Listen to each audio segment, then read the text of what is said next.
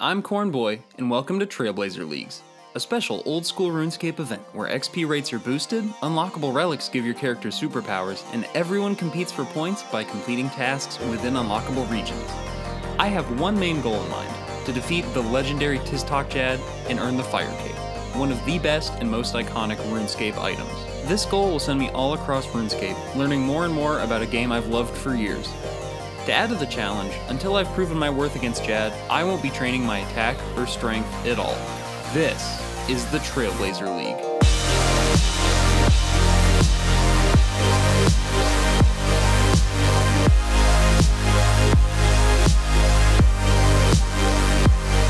Wow.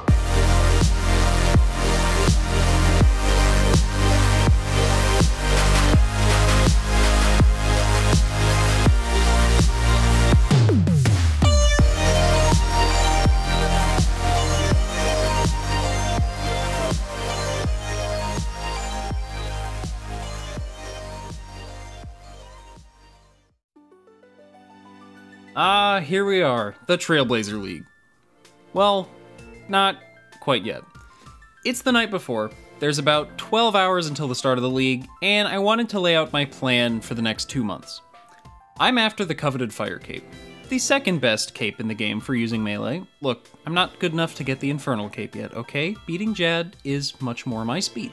This goal will ultimately help shape my league account, as there are so many sub-goals and challenges along the way to get the gear and stats necessary to defeat Jad. There's a catch though.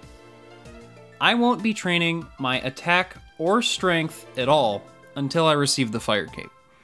This handicap won't make the fight caves harder for myself in theory, but it will lock some useful content for training and money making. However, relying only on my range and magic skills, I should still become quite the skilled RuneScape warrior. Once I do earn the Fire Cape, I'll allow myself to train these skills. And honestly, it should be a ton of fun to start training level 1 combat stats with the Fire Cape. Also, at that point in my journey, I'll switch my focus from the Fire Cape to racking up league points and completing as many league tasks as I can. Speaking of league tasks, let's go over the regions I'll be unlocking in this league. Everyone starts off with Misthalin and Karamja unlocked, so I can access the fight caves immediately. Going there would be a huge mistake, but I could in theory. I also have all of Lumbridge, Varrock, Karamja, and some of the weirder RuneScape realms available. From here, I know my first unlock is going to be the Kandarin region. This area is full of so much content that it's too hard to pass up on. Along with Kandarin, I'm also unlocking Taranon, specifically for the Crystal Bow. This bow will be my bread and butter, and it's what I'll use to defeat Jad. It doesn't require any arrows to shoot, and it's quite powerful. Plus, upon unlocking Taranon, it's immediately available because Song of the Elves is auto-completed for you. Thank you, Jagex, I really appreciate that. Having both of these regions will also give me full access to Iban's Staff, a really powerful magic weapon which should prove to be very useful. My third and final region unlock is currently undecided. I'm gonna wait to get my feet wet a bit before I make this decision. Every other region, not you, has some great content, and we'll just get there when we get there. As for my relics, well, you'll just have to wait and see. Partially because we literally only know 4 of them right now. Other than this basic outline though, I'm going in mostly blind. I don't have a set, tick-perfect, timed-out starting route or anything. I want to see where the wind takes me, and I want to try to learn a lot of unique and odd training methods along the way. For now, though, I'm going to go to bed. But when I wake up, I begin my journey. Oh my gosh, we're in. We're in! Oh, we get to customize a person again? Alright, here he is, look at him. Oh, what a hunk. Yo, first task complete. We've got some classics in this menu. We've got achieve your first level up, complete the tutorial. I saw cook a shrimp up here a second ago. Dude, I feel like a kid in a candy store. There's so much to do. Easy travel, good. Oh, it gives you so much good information. There's a drops panel. All right, our first unlock, Karamja. Oh, look at him go, he's reading. Oh, that animation is sick. One of the coolest things about leagues is the relic system. After earning enough points by completing tasks, you get to choose one out of a handful of relics, which will add huge upgrades to your account. The first tier of relics includes Endless Harvest, Production Master, and Skilling Prodigy. Endless Harvest doubles the amount of resources you get from gathering skills and automatically banks them. Production Master will instantly complete inventories with craftable items, and Skilling Prodigy will permanently boost non-combat skills by 12 levels. I've thought for a long time about which one I want to begin with. They're all very good. I feel like people are going to try hard with Skilling Prodigy. I feel like Production Master could be very useful for PvM. But I've decided that the relic I'm going to be taking is Endless Harvest. Look at that animation. Oh, that's so good. We did it. We are ready to properly start our adventure in Leagues 2 and tutorial. And here we are. Our bright, obnoxious yellow CornBoy. Look at everybody running around. Oh, this is so exciting. Oh god, I feel like I'm 8 years old again. Oh, this is so cool. Look at all this. I need to find something to do. Step 1 is gonna be getting to those second tiers of relics. Looks like everyone is pickpocketing the men around here. Look at this horde of people going after this man. Someone died! What is going on? Wait, give me the bones. Give me the bones. Oh wait, no, I'm an Iron Man. It's not gonna work. Oh god. Alright. Let's go to the bank. Let's get our thoughts in order. Alright. So I've had a look through all the relics, and some of these things are absolutely crazy. I'm so excited to start thinking about which one I'm gonna pick. I don't even know where to begin on most of them, but I've formulated a plan for today at least. I'm gonna start with doing some basic quests and tasks around the area. A lot of these easy tasks involve very low skills, or completing some quests, or random things I can complete along the way. So I'm just gonna focus on doing a lot of these for now, and I'll try to gather up some points. Hey bud. Alright, we've got milk, egg, and flour. So, before I go back, let's do sheep shearer. Hey cook, did your job for you. Okay, quest XP gets boosted also. That was 1500 experience. What? Oh, level 11? Hey Fred, I also did your job for you. And there's 750 crafting experience. Alright, let's make our way up to Varrock. You just got people fletching everywhere, dropping everything. Oh, we're unlocking music tracks left and right. I can't do this yet. Oh, these Skilling Prodigy hacks. Look at them training agility. Alright, let me not get murked by these dark wizards real quick. Oh my god. I believe there's a task for petting a very good boy. Oh, there he is. Who's a good little boy? Alright, where's Romeo? There you are. I need to do your quest, Romeo. God, look at his face. Romeo, what's going on, man? Oh, the infinite run energy is so nice. I'm just zooming. I don't know it. He just like thwomped me. Oh, look at this man, just straight chilling. Oh my god, look at all these fools. And probably none of them bots, which is a honestly comforting feeling. Hey, Juliet, pretend to be dead for me. Hey, baby, I put the man in necromancy. And Romeo and Juliet complete. Also, while I'm up here, I should do the Varrock Museum mini quest. Alright, I've completed this 8th grade science class for this very Australian man. Let's see how much experience I get. Oh! This is broken. Oh, this is the greatest thing to ever happen to RuneScape. One of the next things I'd like to do is complete the Stronghold of Security and get the free 10k you get for reaching the bottom. However, before I do that, I'm gonna need some food, otherwise I'm gonna get absolutely murked when I go in there. So let's head back to Lumbridge to also grab some armor from the Iron Man tutor. We're drawing a fun little pattern, fun little compass, and whee! Oh, yes. Look at us now. Let's start pickpocketing some men. Oh, my first attempt is successful, and that was a task. There's 28 coin pouches, which when we open, is an easy task. Should probably head to Drainer and grab a Chronicle. But before I do that, it's shrimp time, baby. So this should be the first time Endless Harvest activates. So I believe when I catch something, oh, it goes right to my bank, and I get double. Harvest Gang, yeah! Imagine banking. Couldn't be me. And we're already, after just a couple minutes, at 50 total shrimp, level 15 fishing, and we can catch anchovies. This is amazing. It's 400 XP for anchovies? I'm already at level 20? After fishing for just under 5 minutes, we've already hit 21 fishing and have a bank absolutely chock full of shrimp and anchovies. Now, as long as I don't get absolutely demolished by a giant swamp rat, we should be good. Do our next league task, which is gonna be use some fairy rings and enter Xanaris. Use a fairy ring, enter Xanaris. Okay, we took a nice detour through the swamp. Now we can cook some shrimp. And there's use the range in Lumbridge Castle. Excellent. 3 tasks for a couple shrimp. So just with the fish we had in the bank, we got to 29 cooking. We're making our way over to Drainer. The whole town is on fire, goddamn. 300 coins? Bro, I'm not made of money. We'll have to purchase the Chronicle some other time. Oh, okay, interesting. So I was wondering how they were gonna block off these regions, and it's just with these massive fucking pillar tumors. There's a bird nest up there. While I'm here, I'll do some of the Drainer Rooftop Agility course. Oh, look at all these people. It's a conga line. Oh, a 395 XP drop, level 12 agility, and a task completed. Alright, we're making our way back up to Varrock real quick. Partially to do some thieving, but mainly so we can enter the Stronghold of Security and claim that 10k finally. Looks like a lot of people had this idea.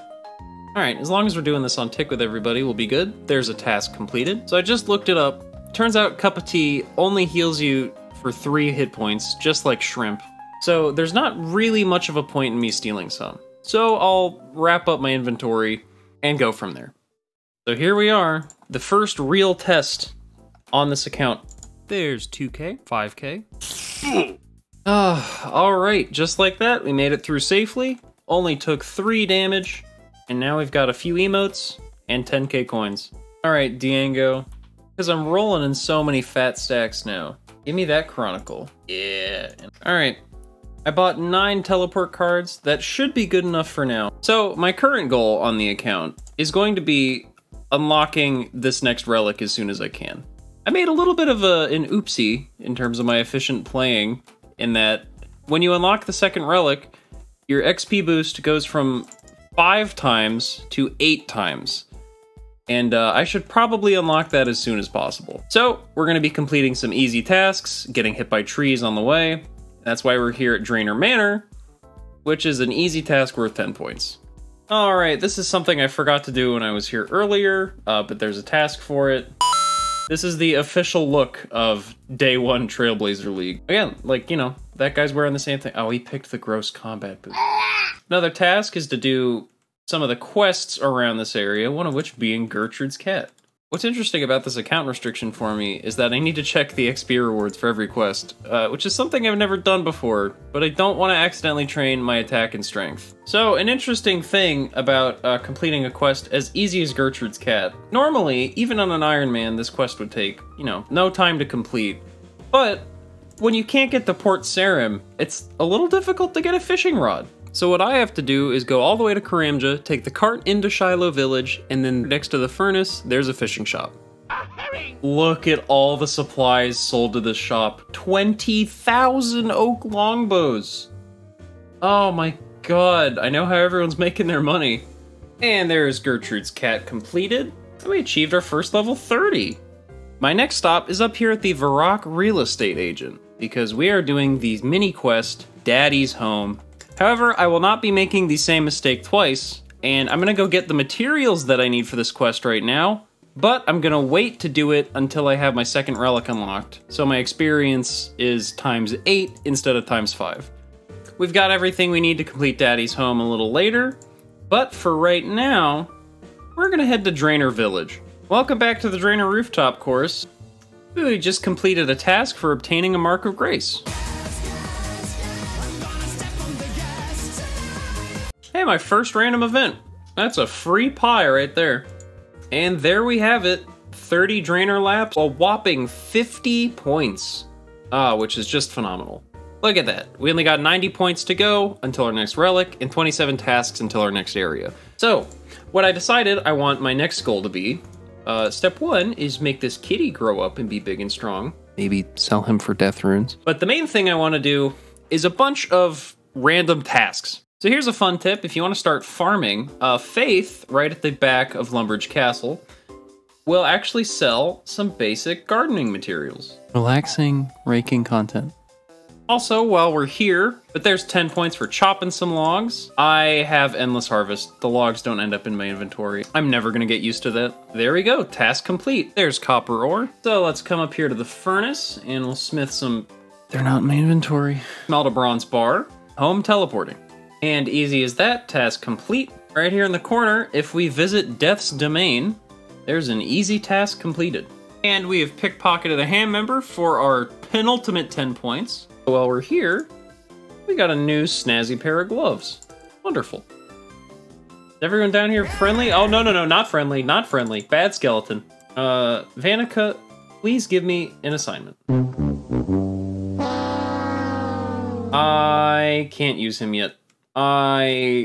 This has been a complete failure. Does this work? Hey, we found a workaround. We were able to buy an enchanted gem for 1 coin and check our Slayer task, which is nothing. But that still counts, which means we can unlock a new relic. The tier 2 relics all have to do with teleportation around the game. This includes Fairy's Flight, which gives players a fairy mushroom, allowing them to instantly teleport to a fairy ring or spirit tree wherever they are. Eternal Jeweler, which means jewelry no longer loses teleportation charges and gives players a handful of really useful ones. And last but not least, alright, here we are now in a bank. Select Last Recall for our second relic. Upon selecting this relic, you will receive a Crystal of Memories, which when used, will teleport you back to the location from where your most recent teleport occurred. Essentially meaning that we can just teleport back and forth from any good skilling spots, any monsters, any place that's unsafe. Tons of training methods are made so efficient with this item. In my opinion, the best one of the 3. Maybe even more importantly though, is that our XP rates are now boosted by ×8 instead of just ×5. What I'm gonna do right now with the items we got earlier is complete Daddy's Home. Well, waiting till I had Relic 2 was absolutely worth it for this quest, because just from repairing the furniture, I'm at 19 construction. And we still get a bonus for finishing the quest. Arlo, I'm back. Shower me with gifts. Oh. And we get all of this stuff for free. So this is potentially even more construction levels. Not only that, but we now have a player-owned house, which is a task. And we got reimbursed a little bit for our money, too. Well, now that our second relic is unlocked and Daddy's Home is done, we need another thing to do. And I think something that I've been super excited for, and something that I think would be really beneficial for leagues in general, is going to be going to Fossil Island and setting up my birdhouses. Birdhouses are an excellent source of money, seeds, jewelry even, and not to mention hunter experience.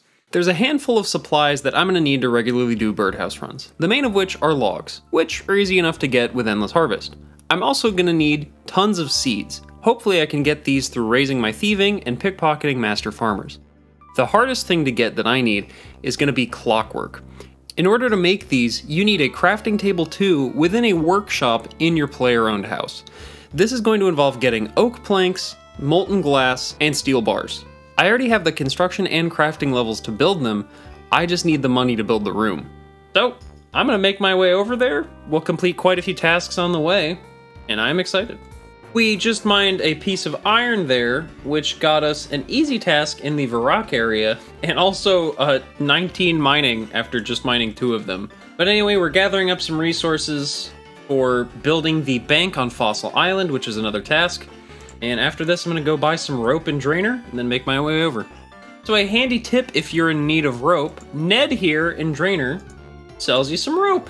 Hey, we just hit 30 mining. Just finished up some smithing training, doing some bronze bars and everything. And we made a couple, random crappy items, but we got to level 20 pretty quickly. If you're looking to train smithing by smithing bars, the Shiloh Village Bank is right across the street from a furnace. I noticed that I missed a pretty important milestone. During my smithing grind, I hit 250 total level, which is an easy task. We are about to hit 15 wood cutting. There we go. So now I can mine oak trees. I can chop oak trees. Another interruption, but Endless Harvest is just wonderful. I can stand here, inventory basically full, everything just gets put in my bank, I'm racking up levels like crazy. Oh, Endless Harvest all the way, baby. Let's go. Alright, it's finally time. We are headed to Fossil Island, ready to build everything there. And I'm bringing my Crystal of Memories with me. This should be a great teleportation method to the island. The second you boot up into Trailblazer League's Bon Voyage is already done for you. So you don't even need to worry about doing any of this. You can just run up here to the boat at the very north end of the dig site and sail over right to Fossil Island. And here we are. That's an easy task traveling over here. But now we are gonna build this campsite. How much was that? Excuse me? Worth 2,000 experience and an easy task in the league. So just building this area, doing Daddy's Home, gets you all the way to 39 construction, which is my highest skill. Not only that, but also this area has coal and iron available. There's lots of great stuff all over this place. And I got interrupted here with a surprise exam. Great, so that is the second official random event. I think, at least for right now, this Book of Knowledge is gonna be worth spending on Herblore. Alright, so we are back on Karamja in Brimhaven, right near the house portal. We're gonna run up here to the charter ships. And this is where we're gonna get our molten glass. Seaweed is only 5 coins. A glass blowing pipe, only 5 coins. There we go. We've got all we need to make some molten glass. We get some soda ash, we can add 1 use, and we get molten glass, which is exactly what we need. So I can go right up here and enter my own house. Oh, and interesting, entering the portal counts as a teleport for the Crystal of Memories. Okay, very interesting. So now that we're in here, in order to build our clockwork, we are going to need a workshop. Hopefully I have enough money for this.